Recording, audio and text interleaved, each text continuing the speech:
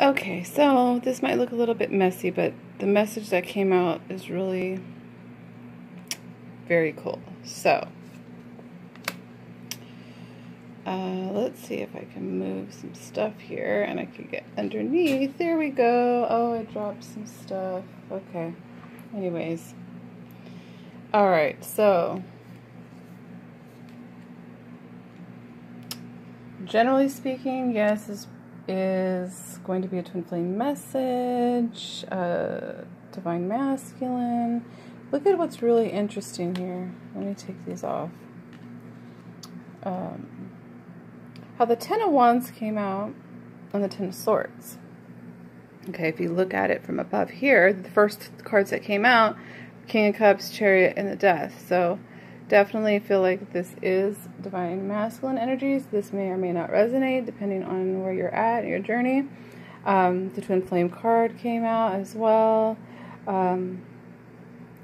So yes, look what is in front. Look at what is on this side as well of this aligning to New Earth. The Ace of Pentacles, the King of Wands, wanting to offer, or is being offered, has been offered as this beautiful connection, his divine feminine, this mission of New Earth.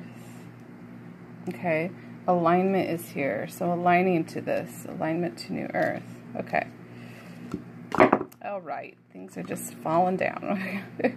We have the Nine of Pentacles, divine feminine, working on herself, building up her pentacles, building up her self-love. He's holding on to that Four of Pentacles. This is that Four of Wands, the Sun, the Star. This is wish fulfillment. This is everything. The feminine represents healing, happiness, bliss, the connection in New Earth 5D consciousness. Now, look at this, healing, because divine feminine is healing energy and vibration, tones, higher frequencies, which I talk about a lot, even through the light language that I do is vibration, higher frequencies.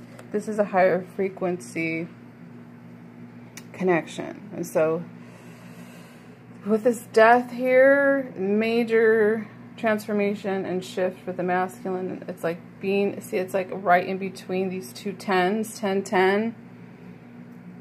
Okay, the Chariot moving forward. And then I like this, it kind of like was like a little ladder climbing up here to the feminine, okay? So, it's a judgment. This is a divine spiritual awakening. And it's amplifying every day, I feel like. With this Nine of Swords, the anxiety, the worry, the shadow work, okay? Deconstructing everything to rebuild the soul again, okay? To, it's like so many downloads and activations have been received on both ends and divine masculine's end, because, well, we have a light worker, grid keeper, downloads, activations that everybody's receiving. I feel like the Page of Wands here, the High Priestess, divine feminine knows at some point, like intuitively, I feel like she knows the divine is working everything out. So she surrenders. Surrender is a powerful tool, a powerful energy.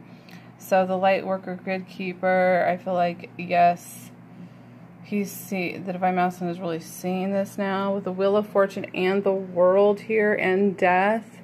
That's a major transition into a whole new world with this Empress, with the divine feminine. Page of Wands, I always feel like is a messenger, okay? What's interesting is we got astral travel when I clarified the Empress and the World. Acceptance, multidimensional quantum, and heart expansion. So definitely divine feminine energy. She's up in the astral. She knows, she's accepted her role of anchoring this love down into the physical, the heart expansion. Definitely feeling the higher heart merge between my own connection. It's just like very much amplified the last few days, this heart expansion. Okay, so that's just a general message, but the Wounded Warrior, it's just like bam, in your face. It's going through all that shadow work, getting the activation. So they move over here. So the other thing is we've got true synchronicities and Kundalini awakening. So right, the Kundalini rising I've been talking about for the masculine, going through that as well, going through the sun. I really feel like this collective, like they're starting to really experience what the feminine had gone through. And it's different. I'm not going to say, like, it's not a cookie cutter type of journey. The truth is just so loud right now, the truth. What else do we have? Oh yeah, well, I got the same cards. It fell on the ground. I'm not going to pick it. But my other deck, I got the same cards. I got the Four of Wands and then the Ten of Swords. So it's like once this completion of utter destruction and just put a fork in me, I'm done. This old cycle. It's like the gateway. It opens to the Four of Wands and to this new earth and to all of this. And so we have intuition, spirit guide, ascension team. That's right, because they are receiving more intuition, their clairsenses are getting activated, telepathic thoughts, the telepathic communication with their divine feminine. And it can be a little overwhelming and if you're not sure what's going on, but